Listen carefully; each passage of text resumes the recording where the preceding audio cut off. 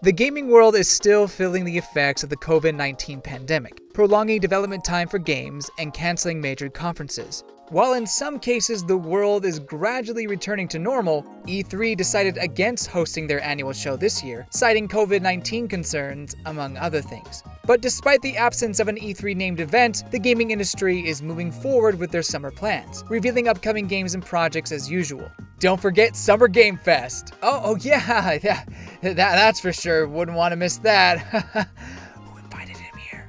The same goes for Nintendo, who traditionally saves their biggest reveals and showcases for their E3 Summer Direct. With no venue to premiere on this year, Summer Game Fest. It's still in the air exactly when the company will have its showcase ready, but I'm taking a bet they will shoot for the same general time as always. That said, even if they decide to push the Direct back a few weeks, it stands to reason Nintendo will eventually reveal more details on already announced games coming later in the summer and fill out their schedule for the latter half of the year. So what can we expect for this year's Summer Direct? Last year we saw another teaser for Breath of the Wild 2, still with no name, the triumphant return of Metroid Dread, some Smash hype, Mario Rabbids 2, Advance Wars, and some other exciting games. It was a solid show, albeit not the best Nintendo has put out there. This year, I'm expecting a similar showcase. Not filled to the brim with mega announcements, but still a great presentation. Although feel free to prove me wrong, Nintendo, please. First, let's talk about games that will for sure be there. Starting with the sequel to Breath of the Wild. It has to be. After all this hype and anticipation, you can't not show it during the Summer Direct. It has to be like probably one of the biggest trailers you have. I'm not expecting it to show everything, but if it's coming next year and maybe early next year, this is the moment to do it, to show a beefy gameplay trailer and not just another teaser. Give us gameplay, new features, a brief story trailer, a basic understanding of the premise. At least give us a name. Like, come on. If this is a no-show, then don't expect it early 2023. This next part I call the 3 threes. Bayonetta 3. Definitely time to see more of that. Give us a release date, more gameplay. I hope that's not being pushed back. It's supposedly ready, just whenever Nintendo wants. I mean, I assume it'll be maybe an October, maybe even December release. Well, it could be November, but, you know, Pokemon's kind of taking a hold on November. I'm excited to play another one. One of the best action game series I've ever played. Bayonetta 2 is up there in terms of just amazing choreography and just fluid gameplay that really hooks you. So I have high expectations for Bayonetta 3. Splatoon 3. With the delay, there's more time to flesh out the reveals. You can really milk it out until the end of September when they are supposed to release the game. So I expect August and September to be really Splatoon 3 focused. That being said, you need to show a trailer here. I'm hoping to see more maps, the hub world, a better understanding of the single-player campaign, maybe a new mode. I think it's safe to say that you want to see some additional content in a sequel, right? So I'm thinking that they may try to provide a new mode in addition to, you know, Turf War and Salmon Run. I think this E3 trailer will prove that Splatoon 3 does stand out from the other ones, but maybe not enough for some other people. Like, maybe it'll still be too similar. And finally, Xenoblade 3. A month until this game is out, which is earlier than we first anticipated. You know, Splatoon 3 and Xenoblade 3 doing the swappy swap. I expect a big trailer with mild surprise to solidify that hype. Like, and I say big trailer, I mean kind of an overview type of a thing, so that, you know, people get a better understanding of what to expect for those who are really new to the series. And then there'll be something slightly surprising that will excite us fans. This may be like the last kind of trailer before, you know, you have the release date trailer kind of stuff. Part of me hopes that we do see a great trailer, but the other part hopes that we don't see much. Like, I don't want to be spoiled on anything too big. Like, I don't mind seeing stuff. Like, you can see content, that's okay, but, you know, don't go too far, Nintendo. Like, let me be surprised. Mario Rabbids 2, we have heard I think we've heard absolutely nothing about this sequel. So please, unless something has gone wrong, we should see another trailer, and we should see a release date if it's supposed to be coming out this year. Last time Mario & Rabbids, I believe it came out in August of 2017. Maybe that could happen in August 2022, but again, we haven't seen much of it since, so it's kind of up in the air where they are development-wise. But, you know, with Mario & Rabbids, the original one, I believe they just showed it off at E3. I mean, after all those rumors and leaks, they showed it off at E3 and announced the release date, August 2017.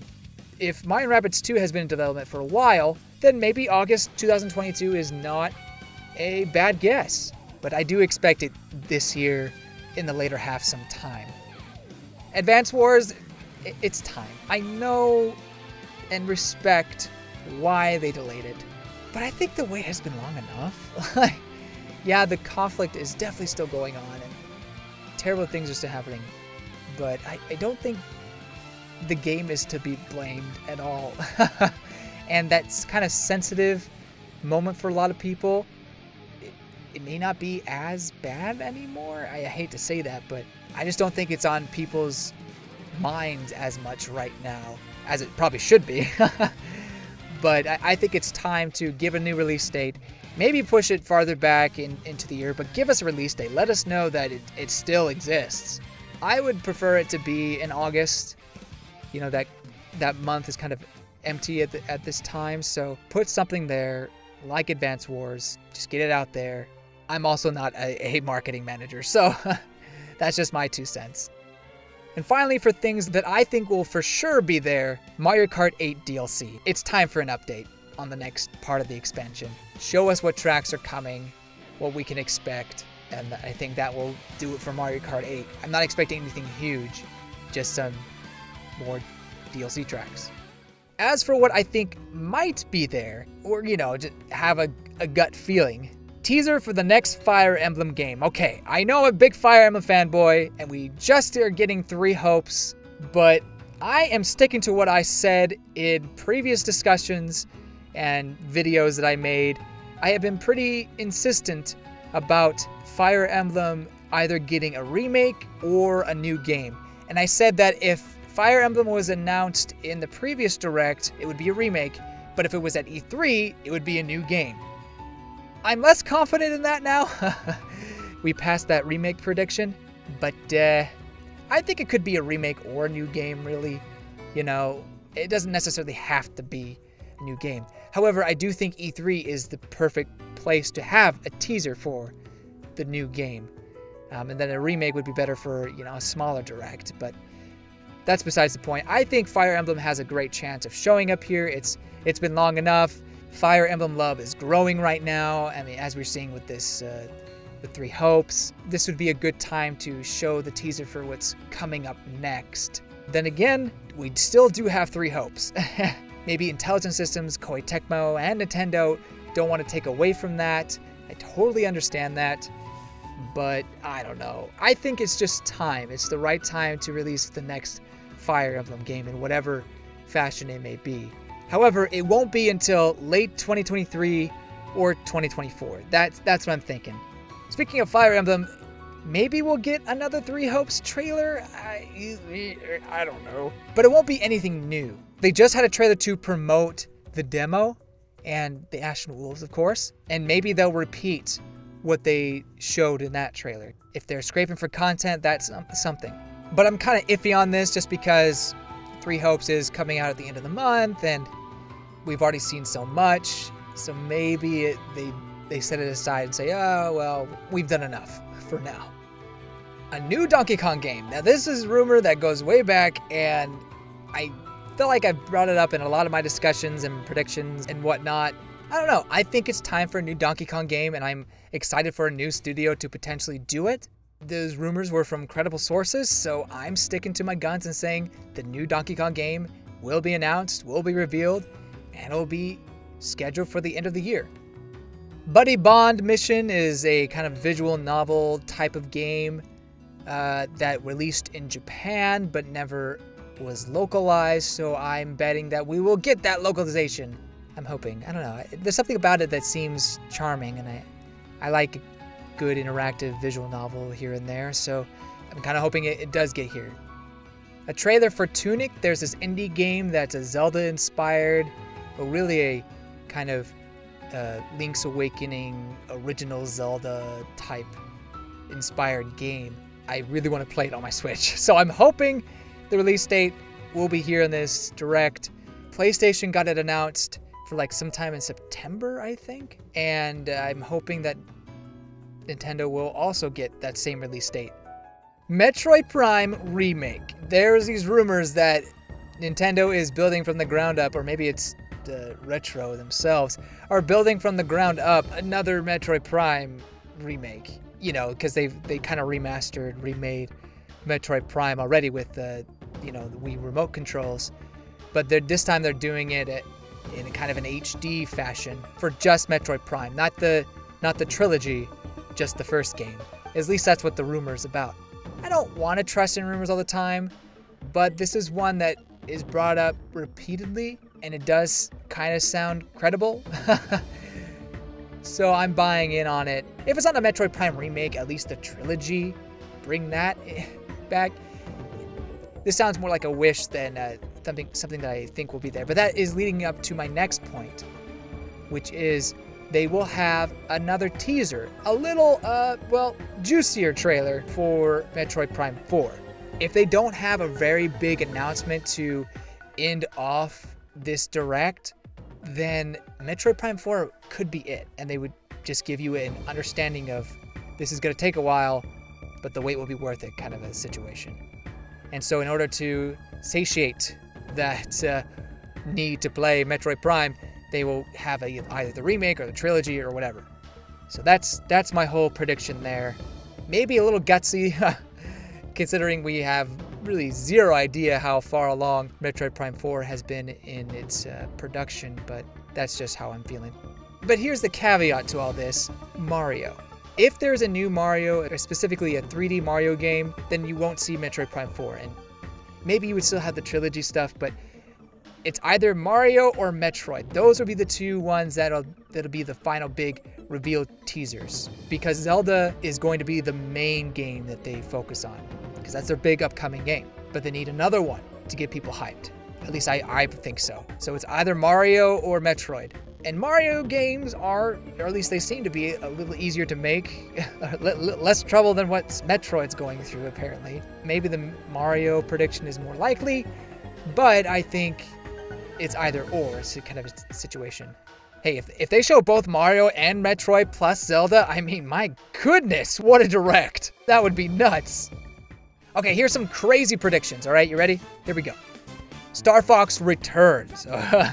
That would make this Direct pretty big, and it's a much hype return, not like, a lukewarm type of situation, a porting of Star Fox Zero. No. This is a solid Star Fox game with great direction.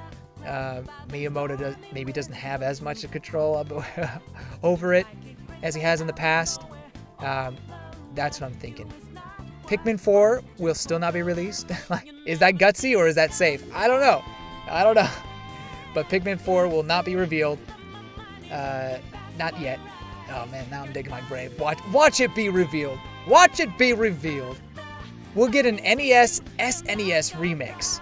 Kind of taking the concept of NES Remix 1 and 2, but throwing in SNES games in there as well. I think that would be pretty neat and a really cool look into Nintendo's history. It would be nice to have it in a new kind of mini-game type format that NES Remix was. The teaser for the Mario movie? Maybe. That also got delayed until next year. But a little teaser of what we can look forward to would be nice, but maybe they'll save that for the fall Direct.